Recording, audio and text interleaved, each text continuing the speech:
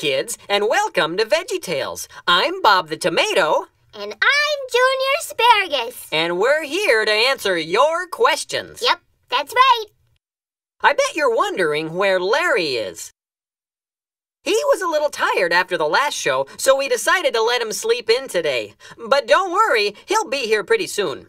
In the meantime, Junior Asparagus has very graciously agreed to help out. Hi!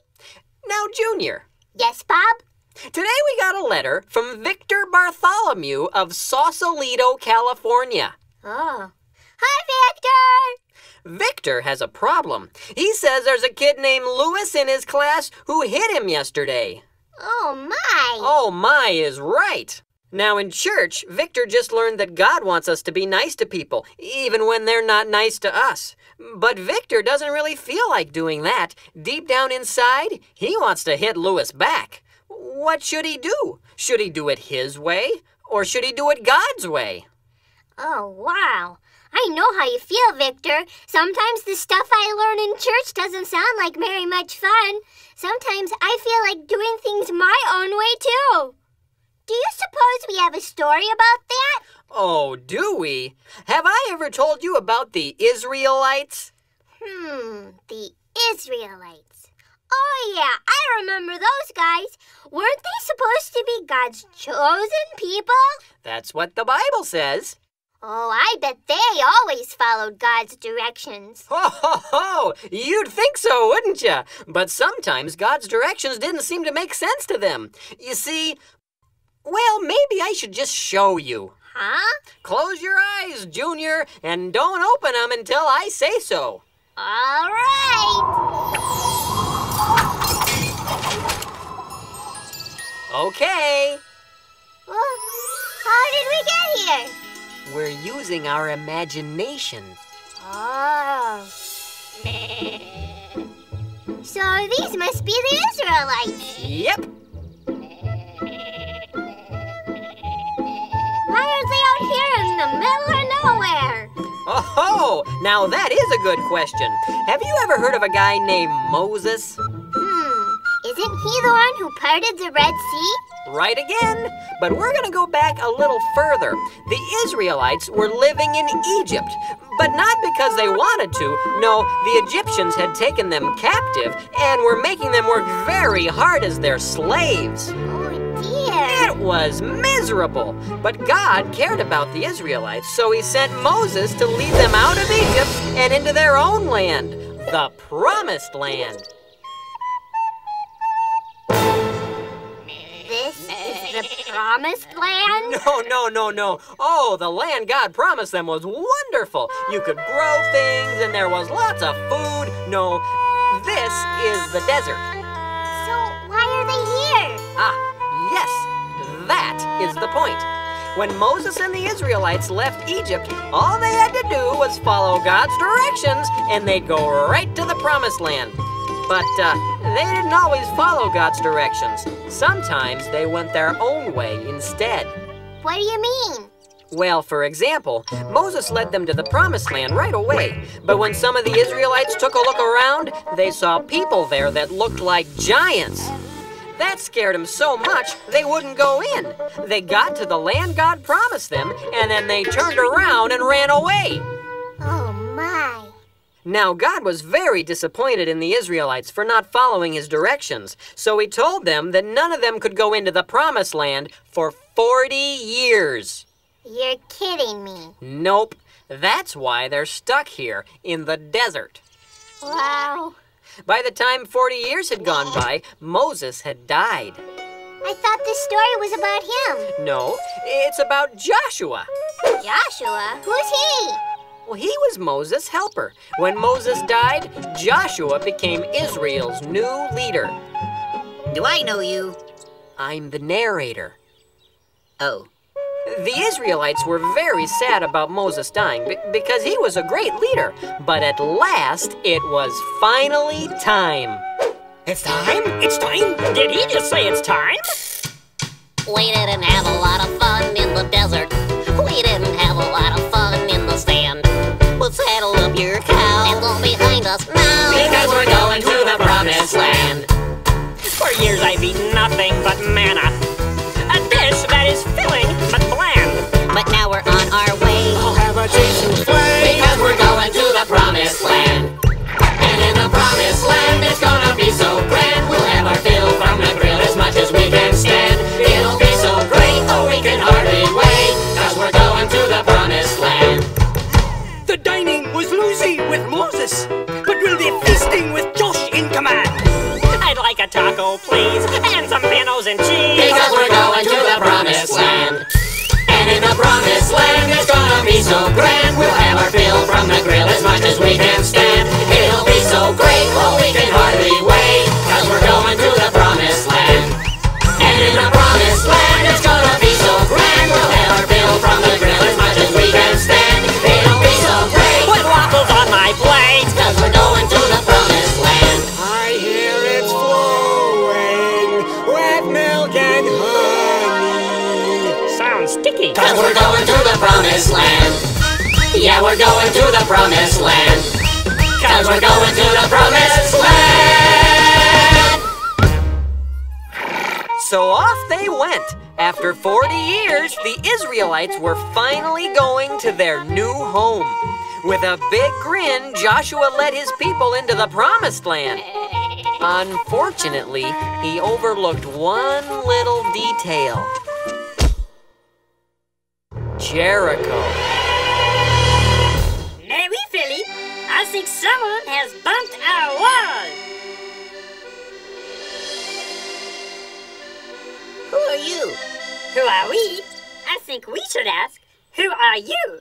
Oh, I am Joshua, and these are the children of Israel. Oh, hello, children. Hi. It was nice to meet you. Now go away. Yes. No, you don't understand. God has given us this land for our new home. So, well, you're gonna have to leave. Oh, did you hear that, Jean-Claude? The little pickle says we have to leave. I'm a cucumber. That is hilarious. Let me point something out to you, Deacon. We have a wall. You do not. If anyone is to be doing the leaving, it will be you. That is right. Now listen to me. Our God said that this land was ours, and that all we had to do was follow his directions. So, I'm afraid, if you don't come out, we're gonna have to come in there after you. I'd like to see you try. You can never get over our giant wall, tiny picker. Yes, Tiny Pickle. You are not a mighty deer. You are just a baby gherkin. I'm a cucumber. Ooh, my sludgy.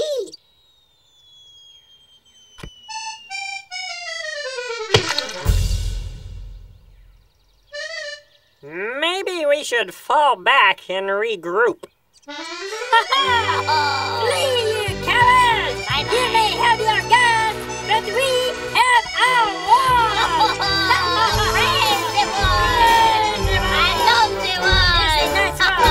Well, things weren't going as smoothly as Joshua had hoped, so the Israelites decided to pull back and talk things over. That's a big wall. This time, I really mean it. We should go back to Egypt. Huh? Don't you remember? Snorkeling in the Nile, 3 square meals a day, plenty of exercise. Oh, it was paradise. We were in slavery. Nothing is perfect. Listen, kids, that land is rightfully ours, and the only way we're gonna get it is by taking out that wall, right, Jerry? Yeah, that's right, Jimmy. So Jerry and I are gonna put our heads together and come up with a plan to take out the wall. Yeah. They are so aggressive. Well, Joshua didn't know what to do, and he could see that things were getting a little out of control. Where did we put that chemistry set? Is Egypt north or south? Then he remembered that whenever Moses didn't know what to do, he would go and talk to God. How did he do that? Well, Moses found the best way was to go off by himself and just listen. I'll be right back. So Josh went away from the camp to see if he could hear God. After he had gone a ways, he saw a strange man with a sword. Whoa! Josh wondered whether this guy was on his side or on Jericho's side. Are you for us or for our enemies? Neither, but as commander of the army of the Lord, I have now come. Well, Josh realized that this was a messenger from God, so he immediately fell face down on the ground in reverence.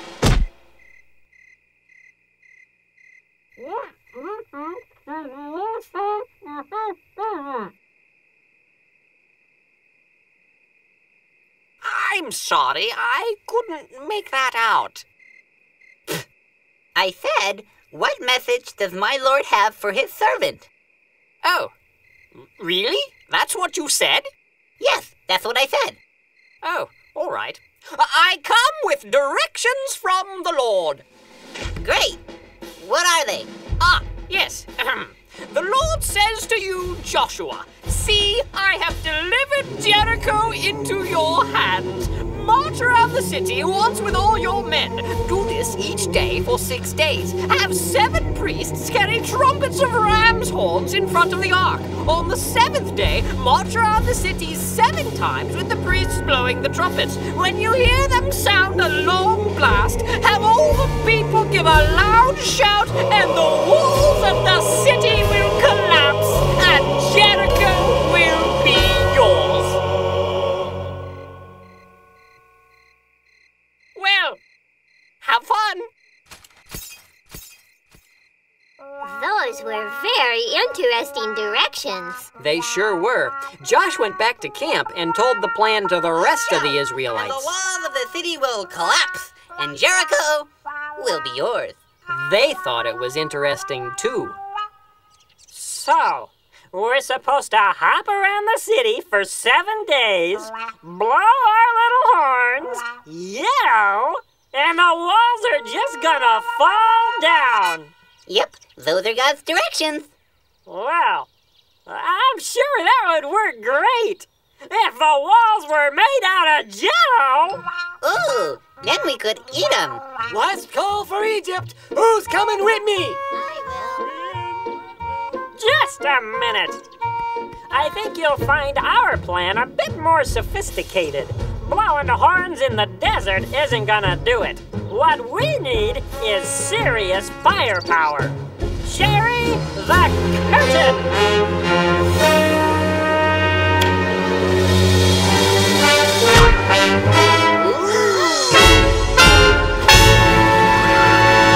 Behold our creation! The Walminator 3000! How are we clapping? I have no idea. This is terrible. It looks like they're gonna ignore God's directions again. Shh, Josh has something to say. I think we're forgetting something. Ahem. The Lord has given this land to us. No need to fuss. He knows what he's doing. We know that he will take care of us if we will follow him. Now everyone, sing together. The Lord has given this land to us.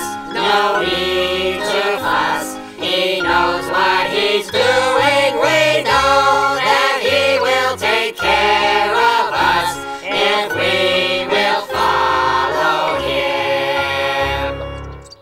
As your new leader, I think we should try doing it God's way first. Well, God's way still sounded kind of funny, but the Israelites agreed to give it a try. And the next morning, there they were, marching around Jericho.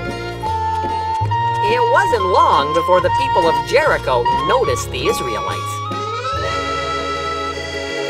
What are you doing? We're going to knock your wall down. By walking around in circles? Yes. It's not 'cause we're crazy or anything. Our God told us to do it this way. Oh, that's a great idea. You go ahead and keep walking.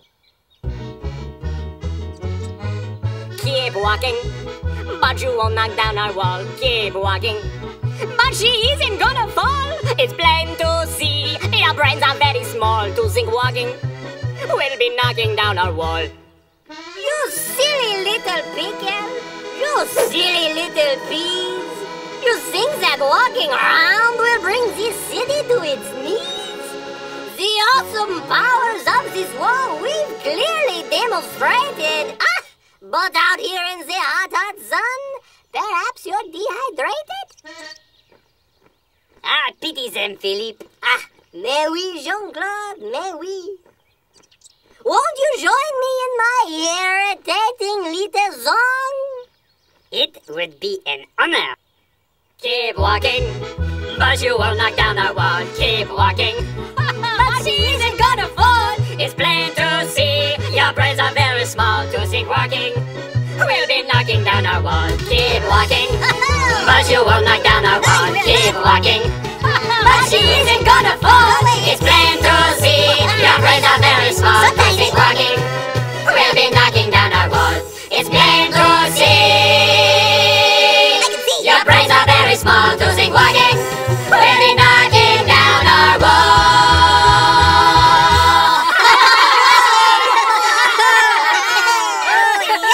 All right, boys, let them have it.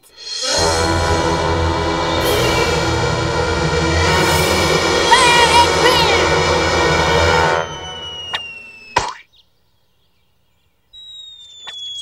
Double time.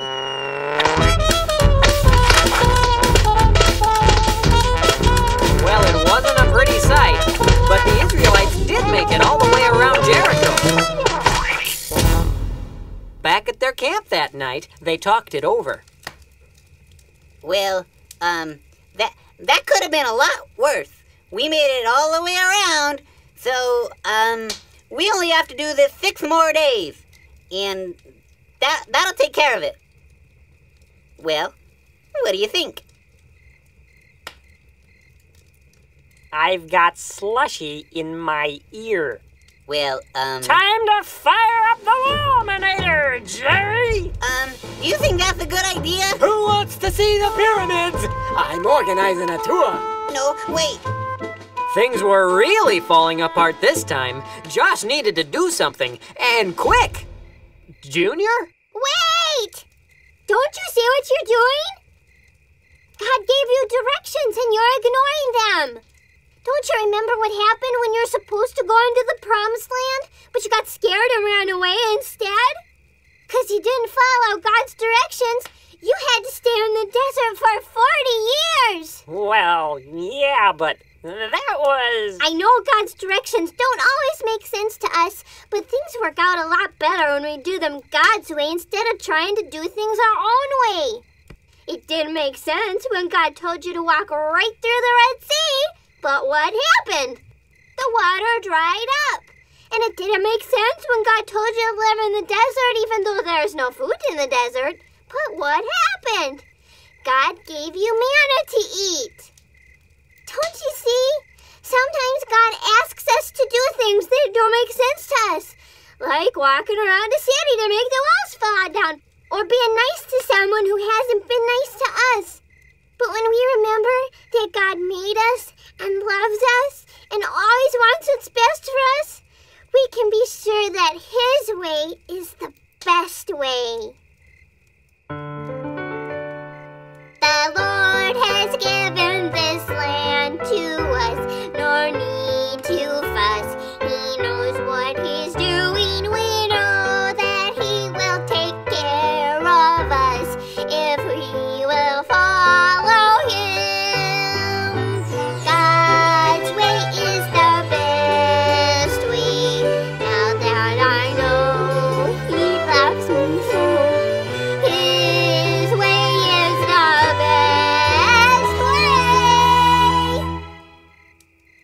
that's the way for me.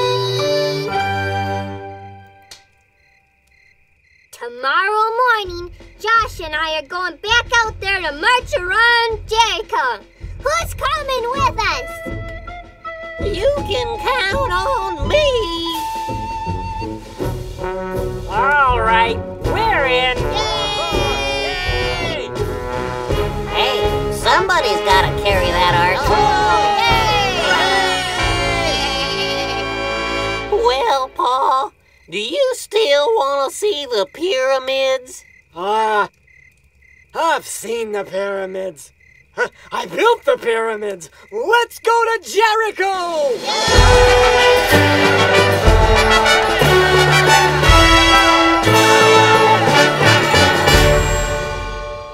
The next day, they all set off again to march around Jericho. Now, God never said it would be easy. No, the people of Jericho hit him with everything they had. Fire one! Fire two! But the Israelites remembered that they were following God's directions, and they kept on marching. 6 days they marched, and nothing could stop them. On the 7th day, just like God had told them, they marched around Jericho 7 times while the priests blew their horns.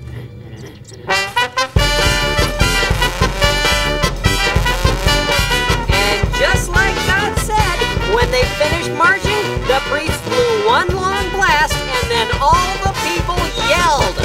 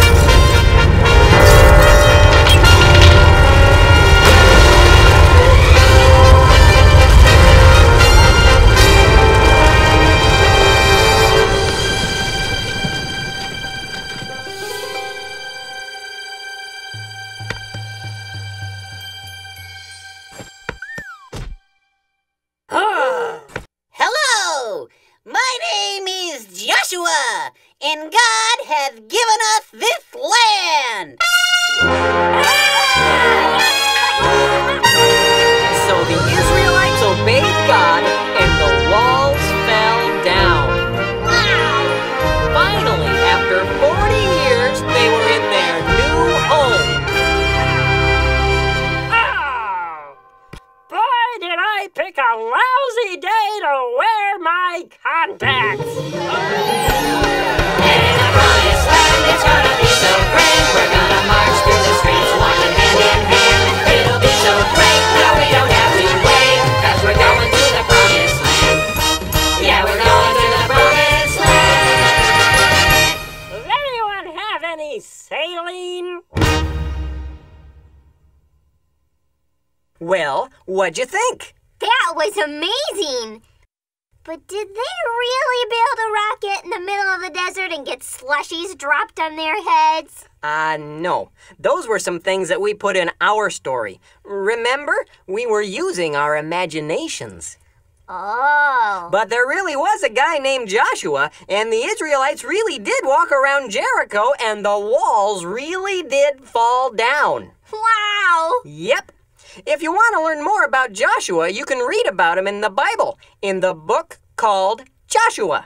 Wow! He's even got his own book? That's right. We're over here by QWERTY to talk about what we learned today. And so what we have learned applies to our lives today. And God has a lot to say in His book. I'll be right back. Huh? What? Not so fast, Tomato! Yes, we love that song. You see, we know that God's word is for everyone. And now that our song is done, we'll take a look. The Israelites learned that since God loved them and was always looking out for them, that His way was the best way. That's right. And because Joshua obeyed God, he went on to be a great leader too, just like Moses. Let's see if QWERTY has a verse for us. As for God, His way is perfect. 2 Samuel 22:31a. Well, gee, if God's way is perfect, I guess it makes sense to obey Him. I think you're right, Junior. So, Victor, I know being nice to someone who hasn't been nice to you doesn't sound like very much fun, but following God's directions is always the best idea. And maybe Louis doesn't need a punch in the nose. Maybe Louis needs a friend. Yeah! Well, we're out of time for today. Remember, God made you special and He loves you very much. bye!